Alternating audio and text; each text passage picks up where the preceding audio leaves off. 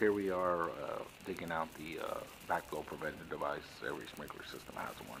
Prevents the water chemicals get back to the city sewer system and water supply. And here it is. There's the old one there. He's about to cut it out. So we're cutting it out. I'm going to replace the new one. Of course, this video is pretty quick, so it's not this fast. But we're putting in the new one to code, putting it back together, and then testing it, turning the handles, putting them back on. Originally, the customer noticed that it was all rusted out, and the handles were broken, and we replaced it because it was kind of leaking too. So give us a call.